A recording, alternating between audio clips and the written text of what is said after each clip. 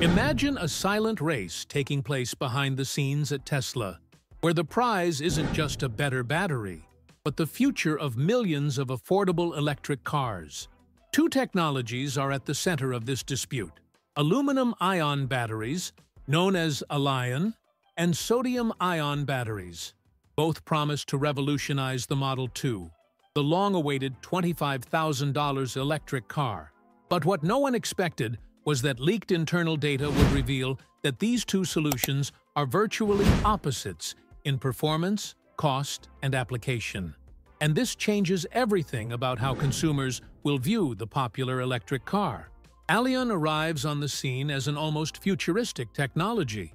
According to leaks, it can charge from 0 to 80% in about 10 minutes, enough time to grab a coffee and get back on the road. For comparison's sake, that's 3 times faster than conventional lithium-ion batteries. But what really leaves the automotive community speechless is its estimated range. Up to 1,000 miles, 1,600 km on a single charge. That's twice the range of many current electric cars, and, in some cases, more than the most fuel-efficient combustion vehicles on the market. Meanwhile, sodium-ion batteries follow a completely different philosophy: simplicity and affordability. They use much cheaper and more abundant materials, allowing for drastically reduced production costs. This characteristic is crucial to achieving the $25,000 price point in the Model 2. Despite their more modest energy density, they still deliver enough power for urban use, with a shorter range, but still sufficient for daily commutes and routine trips. The curious detail is that Tesla doesn't appear to be focusing on a single direction. Instead, the tests indicate a dual strategy: maximizing Allion's technical advantages while simultaneously maintaining the viability of large-scale production with sodium technology. This approach reveals a shift in mindset. Instead of seeking the perfect battery, the company appears willing to customize solutions according to consumer usage profiles. But what leads Tesla to consider such expensive technology as Allion in an affordable car? The answer may lie in durability and user experience. For those on long trips, recharging in just a few minutes and driving over 1,000 kilometers non-stop can be a game-changer. Sodium, on the other hand, perfectly serves the urban consumer seeking convenience and low price, even if they have to charge their car more frequently or forego long non-stop journeys. Furthermore, technical choices aren't made solely based on raw performance. Battery behavior in different climates, speeds, and usage patterns also comes into play. And here, both the Allion and sodium batteries offer unique characteristics. One offers stable performance in extreme situations, while the other simplifies production and reduces environmental impact. The final decision won't be easy, and, by all indications, Tesla is taking it very seriously. An important point in this comparison is that aluminum technology still faces obstacles on an industrial scale. The manufacturing process requires more complex metal alloys and precise assembly control, which can limit production speed. Sodium, on the other hand, with its simplicity, fits perfectly into the plans of an accelerated assembly line, capable of delivering tens of thousands of units per month. This difference could be decisive in the short term. Behind every energy cell, a mobility philosophy is being shaped. One aims to expand the limits of what an electric vehicle can do.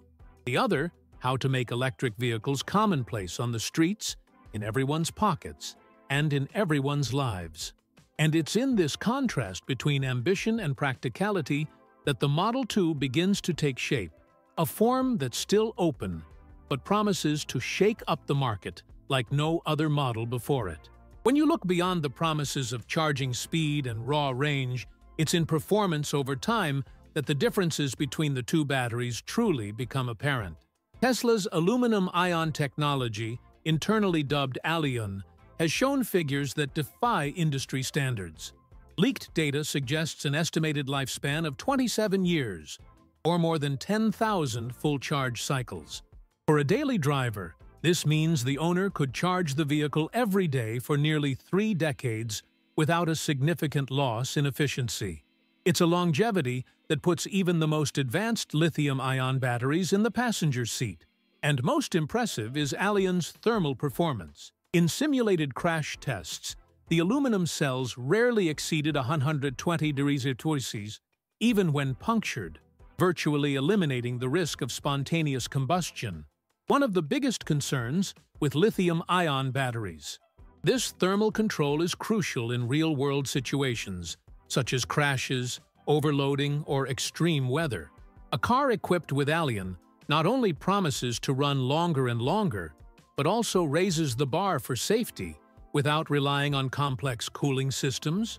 On the other hand, sodium-ion batteries have a more restrained but not negligible profile.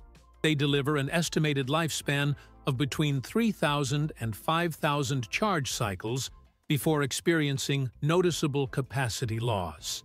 For those who make short trips and recharge less frequently, this lifespan may be more than sufficient for urban use over 8 to 10 years. However, under intense use, with long trips and frequent charging, performance tends to degrade more quickly. And that's where the difference with Allion becomes clear. Another area of concern in sodium tests is its behavior at high temperatures. Laboratory reports indicate that, with continuous use under extreme heat, sodium batteries experience a slight acceleration in capacity loss. This wear is slow but progressive. In very hot cities or for drivers who constantly drive at high speeds, this can mean the battery needs to be replaced in less than a decade, something that directly impacts long-term cost-benefit. The Allion, on the other hand, maintained over 85% of its original capacity even in continuous driving tests at 120 km/h for over 400,000 kilometers. This consistency under pressure reveals a battery designed not only to last, but to maintain its performance even after years of intense use. It's as if the car simply refuses to age. This reliability tends to be an irresistible attraction for those who see the Model 2 as a long-term investment, not just a temporary vehicle. Even low-load performance reveals a gulf between the two technologies. While the Allion continues to deliver near full power even with less than 20% remaining energy, the sodium battery experiences a slight drop in performance, with acceleration reduced by up to 15%. In situations such as steep climbs or overtaking on highways, this difference can be noticed and felt by the driver. This shows that it's not just about how much the battery stores, but also how it responds when needed most. In practice, this means that drivers equipped with an Allion will be able to maintain an aggressive or sporty driving style with greater freedom. Those who opt for the sodium engine will enjoy a more economical and predictable drive, without unpleasant surprises, but also without great excitement. For urban consumers seeking simplicity and economy, this limitation may go unnoticed. But for those who demand more from their car, whether out of necessity or lifestyle, the difference will be significant. Even maintenance factors into this equation. Allion batteries are designed to withstand vibrations, sudden temperature changes, and long periods of disuse, requiring fewer technical interventions over the years. Sodium batteries, while easier to produce and replace, may require more frequent adjustments, especially after 3,000 cycles. This difference also impacts after-sales service, the value of the used vehicle, and the overall owner experience. Based on this scenario, it's clear that Tesla's choices aren't just between two different chemistries, but between two ways of understanding performance. One focuses on the almost military-like consistency of energy delivery, the other on the democratic simplicity of access. And it's this tension between extreme durability and affordable cost that will define the Model 2's next steps. It's in everyday life that batteries truly show their true colors, and that's precisely where the differences between aluminum and sodium begin to directly impact drivers' lives. When you think of an electric car like the Model 2, the question that comes to mind isn't just about range or power, but about how it performs in real-life situations. The aluminum battery, with its consistent performance even at low load, and ultra-fast charging capability, seems tailor-made for those who live on the road. Professionals who commute between cities, frequent travelers, or even ride-hailing drivers who cover long distances daily would benefit from this impressive stability. Imagine setting off on a 1,000-kilometer road trip, stopping for a 10-minute coffee, and already having 80% of your battery recharged. This completely changes the logic of long trips with electric cars. Not to mention that performance remains the same even when the charge level is at 15%, something few vehicles can deliver today. For the driver, this means safety and predictability. Two things that make all the difference when overtaking on the highway or climbing a mountain with a full car. Now, if the focus is on urban use, short trips, traffic jams, frequent stops, the situation changes. The sodium battery shines in this scenario. Its more modest range isn't a problem, as urban users rarely travel more than 100 or 200 kilometers per day. The advantage lies in the cost. A cheaper, more accessible car with parts that can be replaced more easily. Is the charging time longer? Yes, but for those who will leave the car charging overnight or between daily commitments, this isn't really a problem. This type of profile also favors those buying their first electric car. The Model 2 with a sodium battery is expected to have the lowest price ever seen for a Tesla, and perhaps the lowest on the global market. This attracts students, middle-class families, small-town drivers, in short, all those who previously viewed electric cars as distant and elitist. By adopting this technology, Tesla may finally open the door to truly popular electric vehicles. And it's not just the type of route that matters, but also the driving style. Drivers who like to floor it, make quick pickups, and feel the car respond immediately will notice the superiority of aluminum. Those who drive more leisurely, focusing on comfort, silence, and economy, can easily adapt to sodium without feeling a lack of power. The key is to match the battery type to the driver's style, not the other way around. Another interesting aspect is psychological autonomy. Not measured in kilometers, but that sense of peace of mind knowing you can drive twice as far without worrying about the next recharge point. Allion delivers this in spades. Even if the driver doesn't need 1,000 miles per charge, just knowing they have that range transforms the experience. It's like driving with a full tank. With the sodium hydraulic, this comfort isn't as present, but it's offset by lighter, simpler, and more uncomplicated use. From a practical standpoint, maintenance also varies depending on the user's profile. Allion requires less attention over the years, but can be more expensive to repair or replace in the event of out-of-warranty failures. The sodium battery, on the other hand, being simpler and more modular, allows for occasional replacements without compromising the entire system. For those seeking practicality and savings, this can be a real advantage, especially in countries where the technical support network is still expanding. There's also the issue of temperature and local climate. Allion performs best in regions with extreme temperature variations, whether in deserts or cities with harsh winters. Sodium, while functional, tends to show slight drops in efficiency in these same scenarios. This means that battery choice can vary even depending on the state or city where the car will be used. A Model 2 with Allion may make more sense in rural Texas than in central São Paulo, for example. Each battery, therefore, draws a different type of driver. One is for those who constantly accelerate, cross state, and face the unexpected. The other, for those who prioritize economy, practicality, and the predictability of city streets. And it is the combination of these profiles that will define the success of each version of the Model 2 in global markets.